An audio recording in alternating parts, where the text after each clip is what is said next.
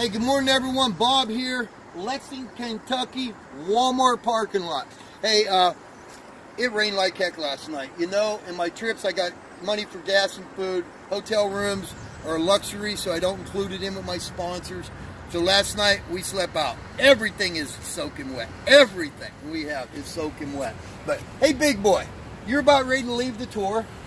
You'll be going home to Civil, Big Red, on Saturday. What do you think about the bicycle tour? Oh, I had fun. Have fun? Oh, yeah. You get to meet a lot of amazing people. Yep, a lot of amazing firefighters and that. The only shitty thing is now we got to dry all this shit I know. But you're going to be on the plane. It's going to be up to me and Conrad. Well, hey, you know what? And I can't put up the tent and try to drive down the road and dry her out. So I need some place where I can pull it in and dry it out.